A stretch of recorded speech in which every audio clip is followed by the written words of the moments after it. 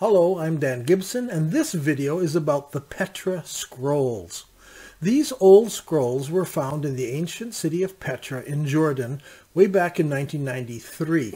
They were discovered by archaeologists in the back room of an ancient church. Most of the church structure had collapsed so that the scrolls were discovered under the rubble. The second thing to note is that all 140 scrolls had been burned. They were charred black and some scrolls were broken into many pieces. A team of experts from Finland worked at carefully opening the scrolls and then photographing them and getting the best photos we could possibly get. Those photographs were made available to experts around the world who mulled over the contents of the scrolls and wrote various papers and expressed various opinions. In the year 2002, the American Center for Oriental Research published a 5-volume collection called the Petra Scrolls. I have a copy of the 5 volumes here. The rest are behind me. And over the last 6 months, I've enjoyed working my way through these books and also reading some of the opinions of the experts who comment on the scrolls and what they found. Now, here are some things we should notice. First, the scrolls belong to one extended family. They are the personal legal documents of that family.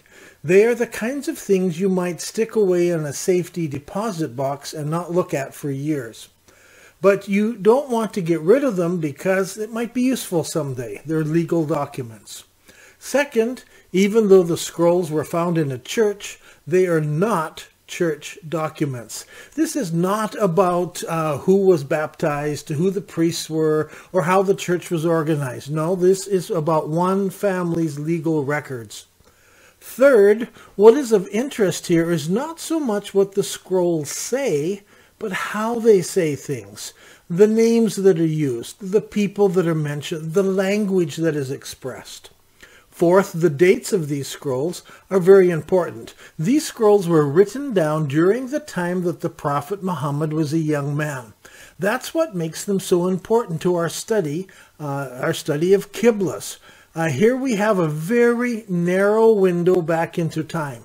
Let me emphasize, it's an extremely narrow window. It's all about one family. It's a Christian family. These are legal documents that were found in the Christian quarter in Petra in the back room of a church. We must not expect them to throw light onto the pagan side of the city or the greater picture of what's going on. Now, here's a drawing of Petra.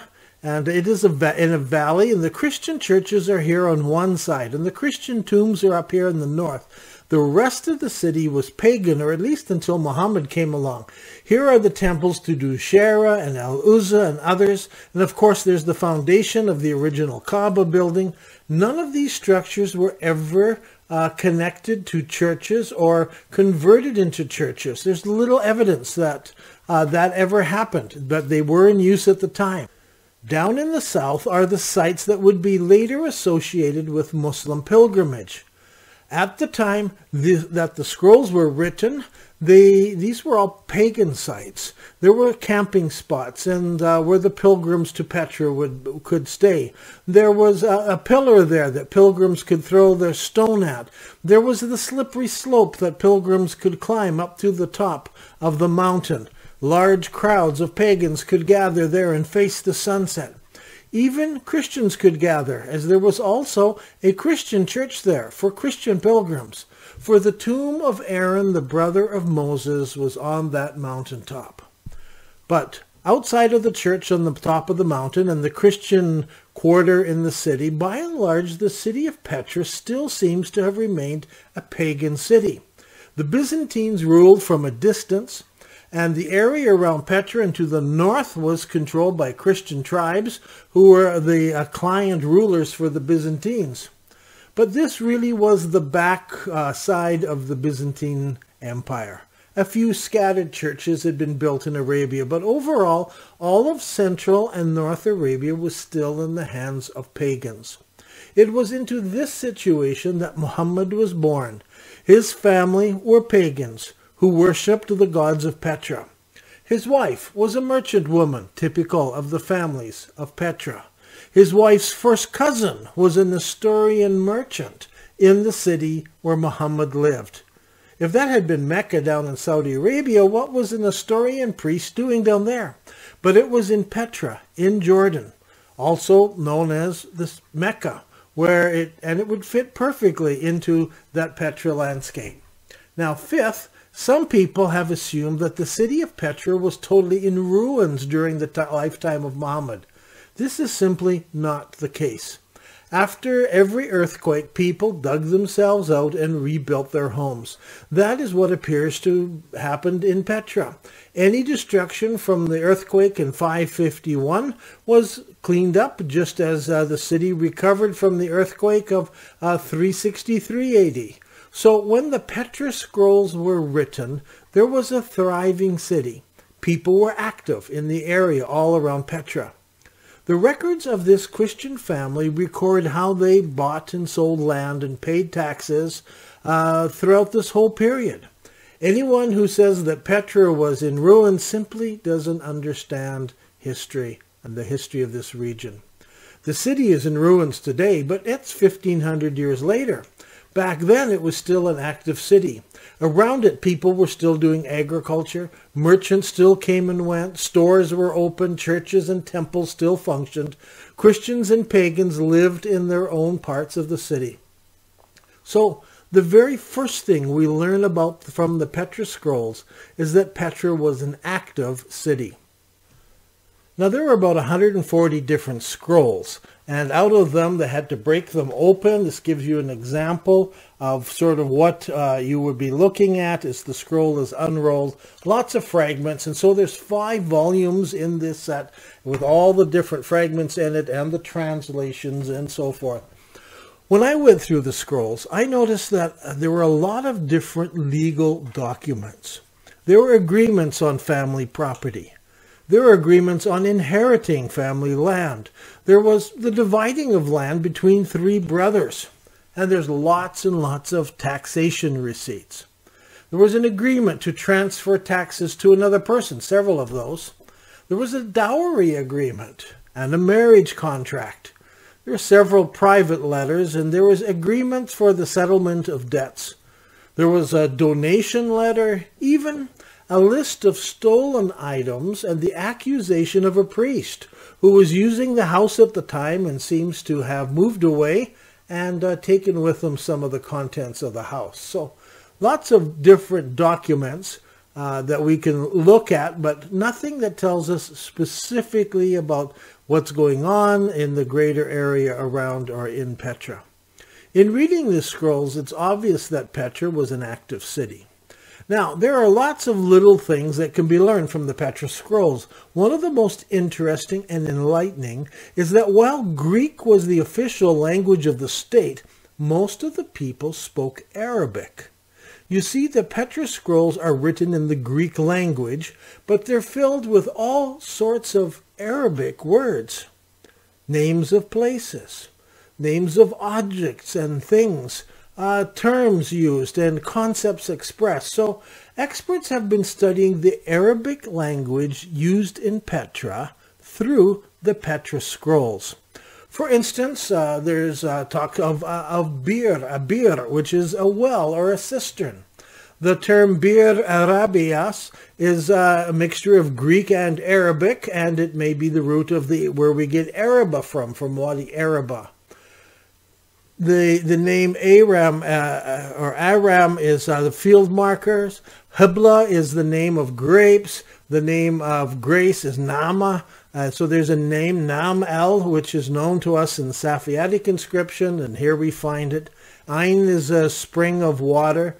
Beit is a house. Beit Akbar is a large house. Darja are steps or terraces. Hamra is a red or brownish, and Sharqiya is a eastern, and so forth. So there's lots of different words that show up there. Nahar is a gully, and Sarj is like a hill or a saddle. It could even be an inverted cooking pot. And Mal is property or the things that you own, and Marbas is threshing floor, and Nusba is farm, and so forth. Just as you go through, there's just so many words, and you realize these people were actually expressing with each other and talking to each other using the Arabic language.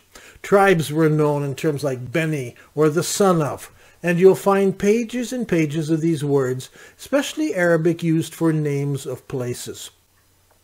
Also of interest are the names of people. The Nabatean Arabs started using Greek names as early as King Aretas, who called himself Philopatrius. This king is mentioned in the Bible, and many Nabateans used Greek names after that. So it's hard to distinguish between an Arab name and a Greek name, as they were using Greek names. One prominent person is Abu Karib ibn Jabala, who's the ruler of the Ghassanids, and he's the arbitrator in one of the legal disputes. His name is even found in the histories of Al-Tabri and others. So it's exciting to see Arab names that are in history be there on those scrolls. So then, what are the most important things we can learn from the Petra scrolls? First and foremost, it has to do with the Arabic language. You see, all over the Middle East, there are thousands of pre-Quranic ancient Arabic inscriptions and names, but none of them reflect the sort of Arabic that's found in the Quran. You see, in the Quran, the definite article is el. And if the word for house is bait, then if I want to say the house, I would say el-bait. That is what you would find in the Quran or in classical Arabic today. But Dr. Michael MacDonald and others who have worked on these thousands of ancient inscriptions and graffiti across the Middle East, they found very few instances of el being used. The most common use for the definite article is hn, hin, or just h. So that's the definite article, but the Quran only uses el. So how and where and when did the HN evolve into L? The early language used in Central Arabia around Mecca in Saudi was different from the Arabic of the Quran. It also contains words from the Southern Arabian dialects. The language of the Quran is also different from the Arabic spoken by the Bedouin. So how can the Quran claim to be in the language of the people? Why can we not find any use of this type of Arabic anywhere in the Middle East? Recently, Ahmed Al-Jalad did a survey, Greco-Arabia in the southern Levant. This region includes the southern Syria and places like Jamel and Basra and the Hauran desert. It also includes central and southern Jordan, places such as ancient Moab, Edom, Petra, and the Hisma, and over in the Negev as well, Beersheba, Alusa, Nasana. These areas coincide with the areas that were under Nabatean control when the Romans absorbed the Nabateans in 106 AD. At that time, the area was renamed Arabia Petria, or Arabia of the Two Petras, and it was administered from Basra in Syria. Now, Dr. Mark Drury, a linguist, in his paper on the origins of Quranic Arabic, mentions that there are 5 features that can be identified as particular to this region and found in the Quran. These include the use of the ta marbuta, the aleph maksura, the glottal stop, the letter L, and so forth. Now, Muslim scholars for a long time have promoted the idea that the Bedouins speak the purest form of Arabic and have the purest Arabic culture. But this is not supported by linguists such as Jalad and Duri. The Arabic closest to the Quran was found in and around Petra, and it's a language of the city, not of the desert. The Quran often speaks derogatorily of those it calls Arabs. These are the desert-dwelling Bedouin. There's some references on your screen if you want to look up where the Quran speaks in a rather derogatory way about the Arabs. But it's because the Quran was written for urban people with an urban background that you get this slant.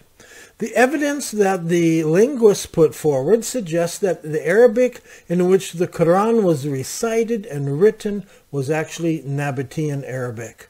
The Nabatean variety, it is suggested, would have been widely understood throughout the Arabic-speaking region because of the Nabatean traders and their whole network of trade.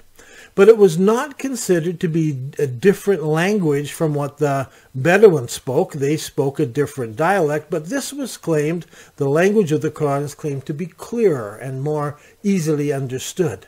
It's the kind of Arabic that the merchants and the poets used. The Nabateans preferred to write in Aramaic and later in Greek, but they spoke Arabic at home. That's why early Muslim scholars could not find the source of the Arabic language. They're assuming it came from the Bedouins, but it could not be found among the Bedouin tribes. This is because Nabatean Arabic was not a Bedouin variety. You see, once Petra had disappeared and the Nabatean identity had dissipated, Nabatean Arabic was no longer distinctive to the region. Muhammad's family and the Arabs of Petra and of Homeima took this Arabic dialect with them to Damascus as they went as rulers, and later as Abbasid rulers went to Iraq, and it became the common property of Arabs everywhere, this language, this dialect. It was not until the discovery of the Petra scrolls that linguists could start putting the pieces of the puzzle together. It took Greek documents in Petra to reveal the origins of Quranic Arabic. I'm Dan Gibson, and this has been another video in the series Archaeology and Islam.